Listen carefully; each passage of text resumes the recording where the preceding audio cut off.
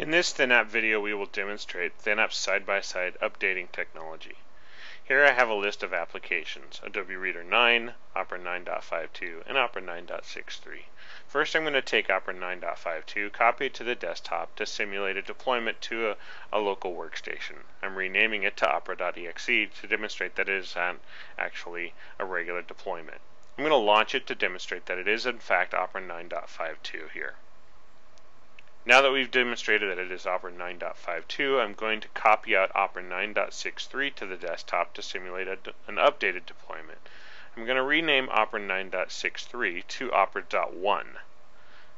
This will tell ThinApp, when it sees the Opera.1 file, that this in fact is an update and it should be launched instead of the Opera.exe. So when I launch Opera.exe, ThinApp sees the .1 file and launches that instead.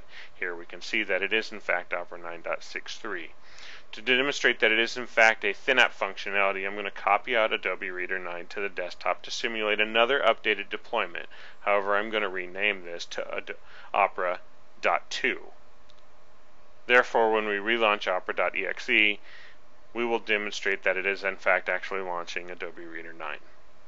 And this is how ThinApp Side-by-Side Update technology works.